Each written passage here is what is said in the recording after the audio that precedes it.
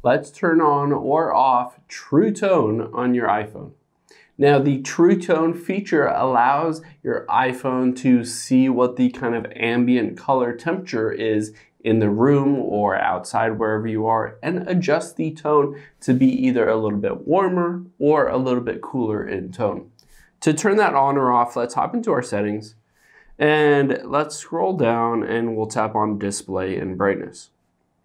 On here, midway down, you can see is True Tone. It says automatically adapt iPhone display based on ambient lighting to make colors appear more consistent. So you can see it's a little bit yellowish, and if I turn that off, it'll switch over to a little bit more blue. So this will automatically read and measure the tone of the room you're in and kind of match that tone so that, you know, if you're in a really yellow room, it will switch more yellow. If you're in a really cool room or outside, it will switch to more cooler temperatures in terms of the color of the iPhone screen itself.